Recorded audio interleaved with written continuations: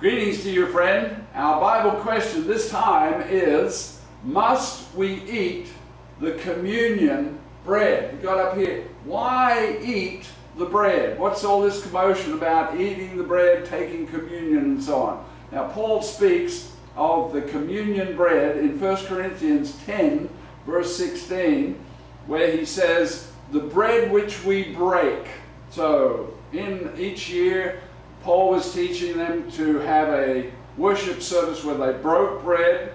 He says, the bread which we break, is it not the communion or partnership of the body of Christ? And we'll see as we go along. The Greek definition for that word there behind communion is, the primary meaning is partnership, a secondary meaning participation, a third meaning is fellowship. So whichever you want to use, communion, which is the common use, partnership, which I think is better, participation, fellowship. In the next chapter, chapter 11, Paul explains the life and death value of this bread. A lot of people read their Bibles in a year and they go quickly over this and they miss it.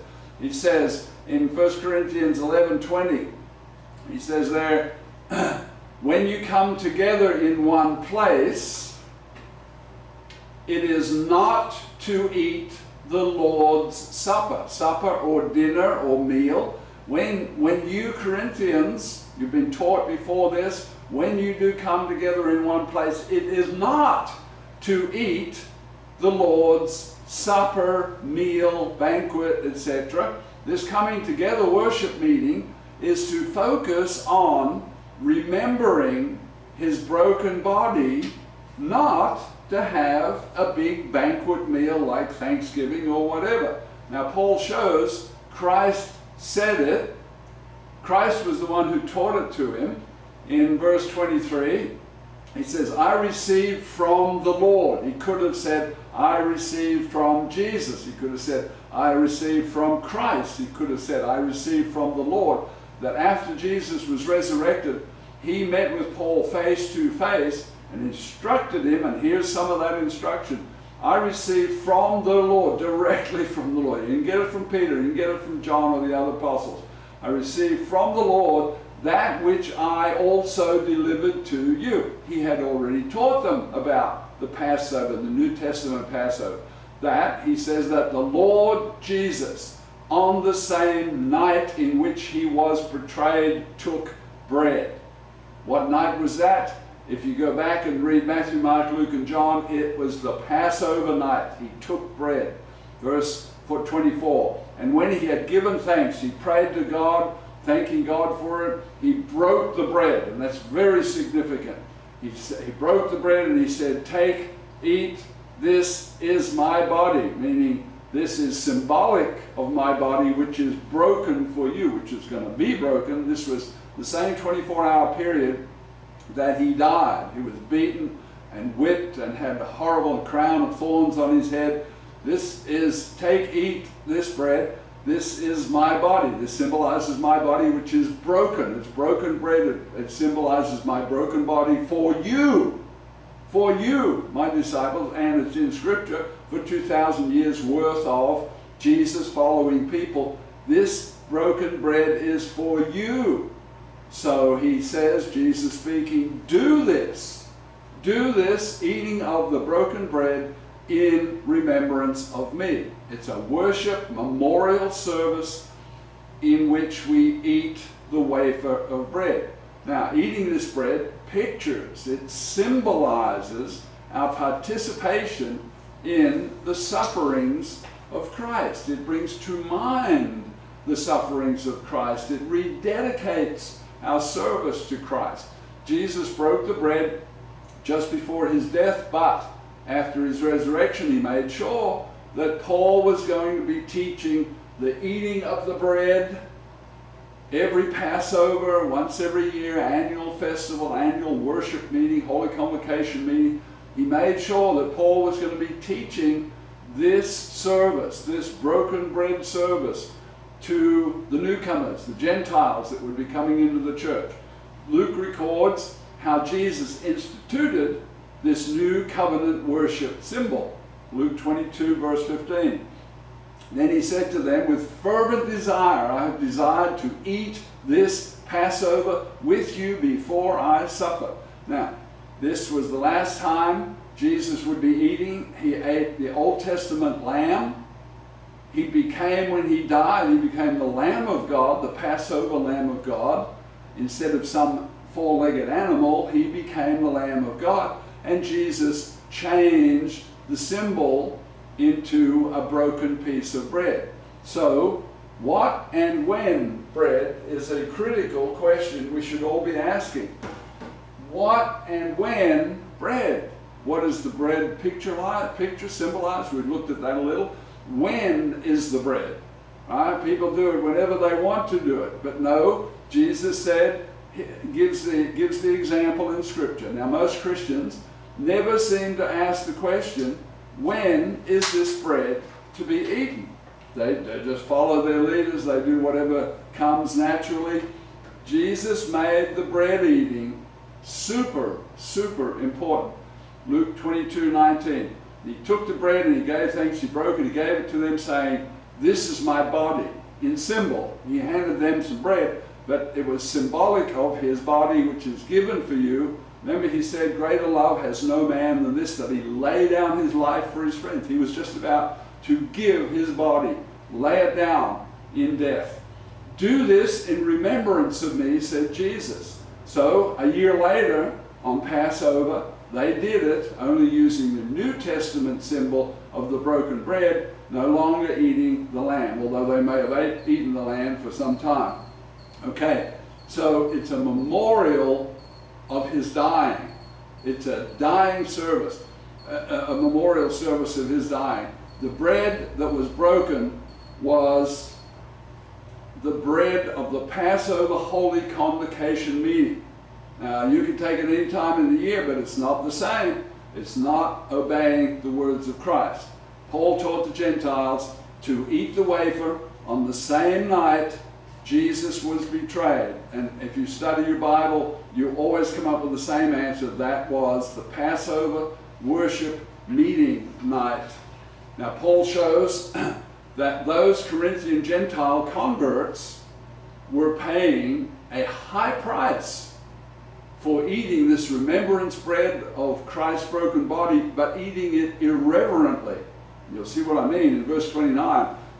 For he who eats and drinks, eats the broken bread, most Bibles render this in an unworthy manner, which is not according to the Greek. The Greek says irreverently.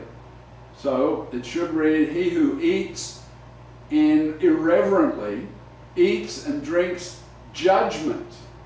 And judgment in the Greek can be condemnation. So if you eat the bread, the broken bread representing the broken body of Christ, if you, in memorial of his death, if you eat it irreverently, you are eating it and eating judgment upon yourself, not properly discerning the Lord's broken body for you, as Jesus said. Verse 30, Paul explains, for this reason, what reason? Verse 29, for this reason, many of the Corinthian church members, many are weak, they haven't been healed, they are sickly, and many sleep.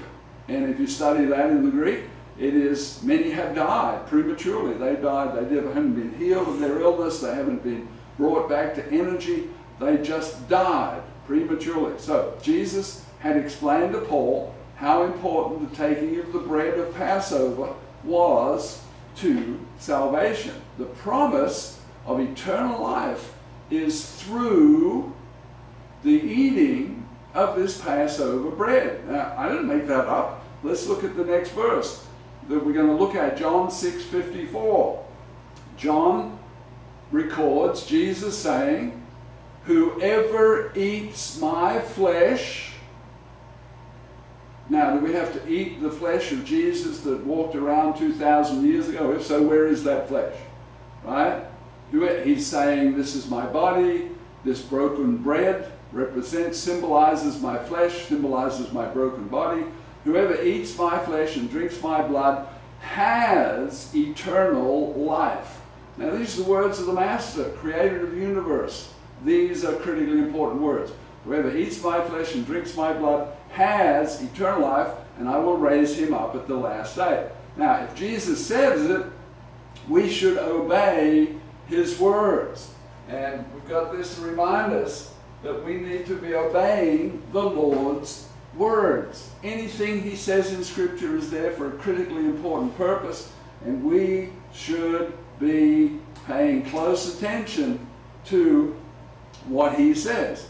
Okay, Jesus is the master of the salvation process. Hebrews 5:9. And having been perfected, he, Jesus, became the author, the beginner, of eternal salvation to all who, next two words, obey him. To all who obey him. If Jesus said, eat this broken wafer of bread, this communion wafer, this broken bread of Passover, Holy Convocation meeting, then we should do what it says. He's the author of salvation to all of those who obey him. So those who don't obey him, where do they fit? How does that work? He's not the author of eternal salvation to those who don't obey him. Surely not, because otherwise this verse would have no meaning. You just say, well, he's the author of eternal salvation to everybody. No, to those who obey him. So by the words of Jesus, we must eat the broken bread when he said, and the way he said, if we hope Jesus will give us eternal life. A lot of people say, it's all taken care of. I gave my heart to Jesus, I'm going to heaven when I die, and that's when he's going to give me eternal life. Not according to Scripture. And if you're going to be sadly disappointed when after your death and you come back to life, find out that you were told some lies and you didn't study the Scripture and see it for yourself. So by the words of Jesus, we must eat the broken bread when he said, the way he said, if we hope that we're going to have eternal life. Now Jesus warns those who discount his words in Luke 6:46. Why do you call me Lord, Lord, says Jesus.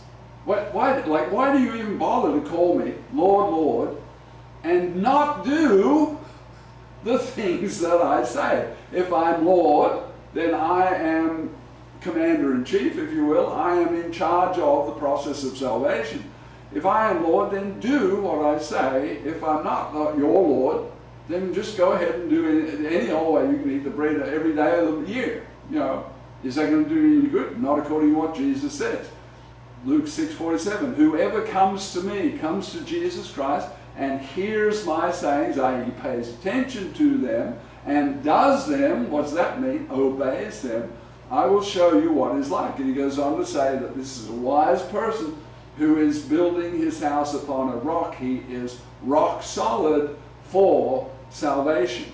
Now, Jesus tells us his sheep hear and follow his voice, and because they obey him, he gives them eternal life.